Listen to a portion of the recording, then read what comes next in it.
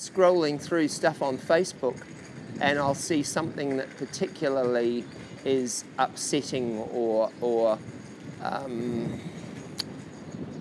seems to be unreasonable. You know, it might be from a political or a social injustice angle or something like that, or something that somebody will say that to me seems really unkind or really I'm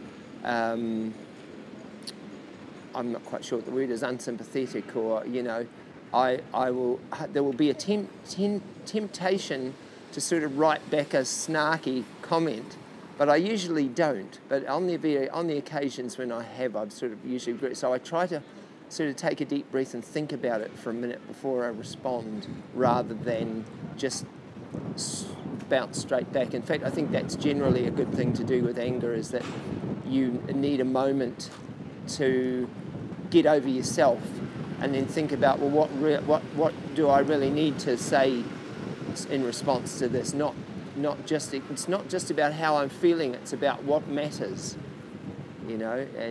And sometimes that takes a little bit of time. And so I think that rushing in, you know, where they say fools rush in where angels fear to tread, or sometimes you just got to take that moment before you respond.